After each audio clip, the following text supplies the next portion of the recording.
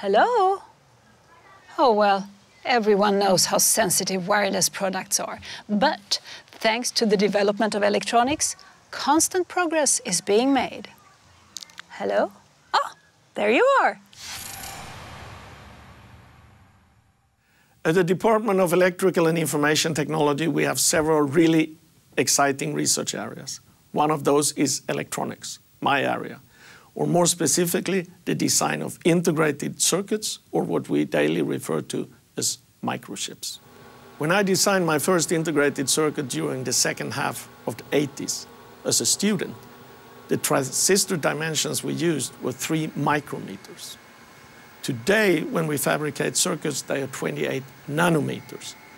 That is that the transistor dimensions has been reduced by a factor 100, with a corresponding decrease in power consumption and increase in speed. The integrated circuits are designed in the computer. After that, they are sent away for fabrications, which takes a couple of months.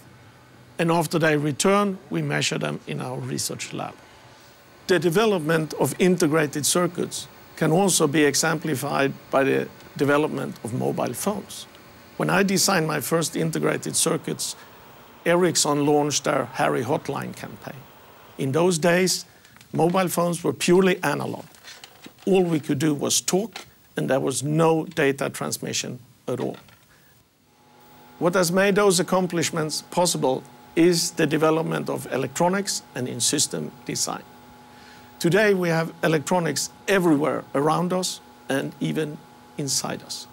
This can be exemplified by, for instance, the pacemaker, which was a Swedish invention, or we also have capsule endoscopy, where we swallow a pill that goes through our body and takes images which are transmitted wirelessly to the outside. At the department, we have or are trying to create new research projects within those 2 areas.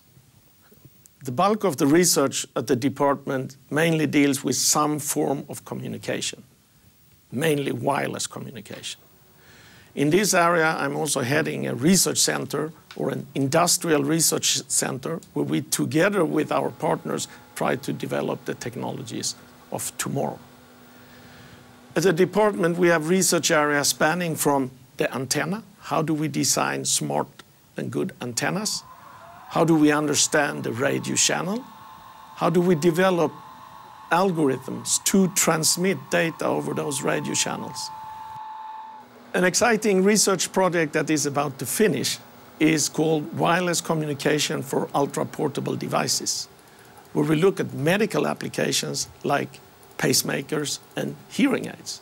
Within this project, 6 PhD students from different areas has worked together to develop a completely new solution, with extremely low power consumption, which will increase battery life of such devices.